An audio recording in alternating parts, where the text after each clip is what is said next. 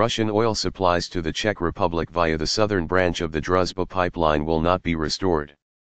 This was reported to journalists on Wednesday by an official representative of the company Transpetrol, which is the operator of the Slovakian part of Druzhba, Linda Vashkovisheva. The representative of Transpetrol also said that Russian oil in transit through Ukraine has already entered Slovakia and soon will also reach Hungary. Vaskovikova explained that the restoration of oil supplies concerns Slovakia and Hungary.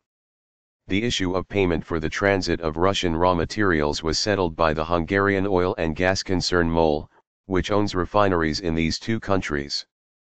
The Czech oil refineries belong to Polish PKN Orlen. Czech state company Maro, the owner and operator of the Czech part of Druzhba, has confirmed that oil supplies via the pipeline to the Czech Republic have been stopped for now. Meanwhile, Czech Industry and Trade Minister Josef Sikla said on his Twitter page that Prague is working with Warsaw to ensure that the Republic receives oil in full.